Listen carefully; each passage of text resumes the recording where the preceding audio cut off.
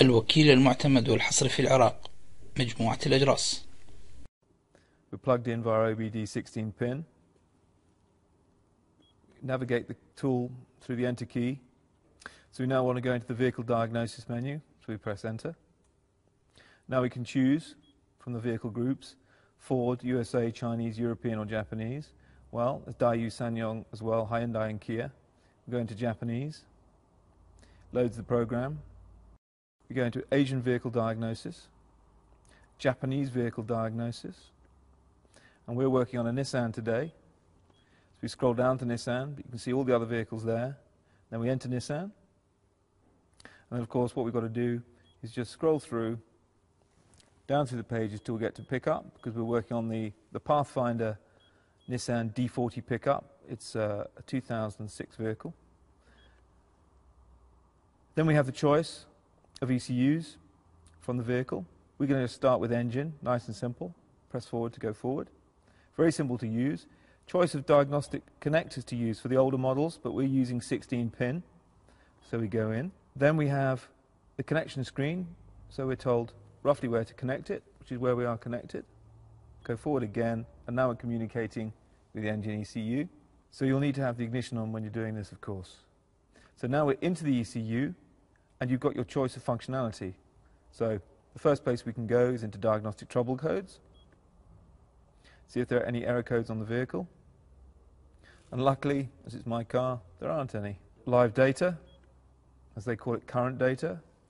This is current data, which takes a few seconds to load. You can see the live data now clearly on the screen. Obviously the engine isn't running on this vehicle at the moment. We can go down the page. So now we're going to turn the engine on so we can see live data values. So we can now see RPM values. And if we wanted to graph any of these, we can just fix them and then graph them. Obviously, clearly you're seeing the graph, it's static. Yeah, so what you're seeing now is a graphical representation of the engine RPM from the crankshaft sensor. We're just seeing one item at a time now. Of course, if we go back and we fix another value, we can now see two at the same time. So you're seeing the relative values between the accelerator position sensor and the crankshaft sensor.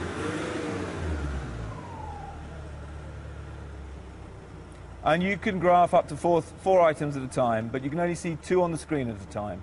Come back out of live data.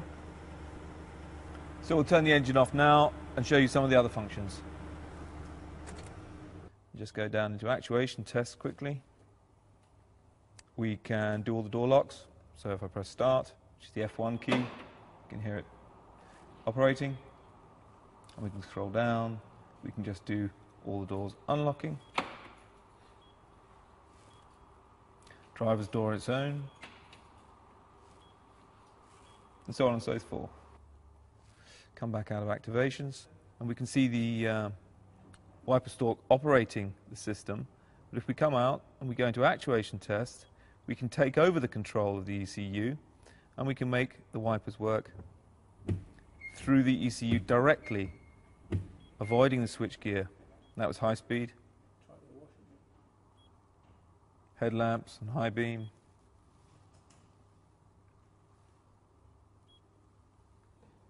So here it is, the CARMAN SCAN Lite. Diagnostic trouble codes, live data, flight data recording, graphing, some programming. Incredibly comprehensive coverage for the Asian Japanese market, including Korean vehicles. Good European coverage, all in one tool. That's the CARMAN SCAN Lite.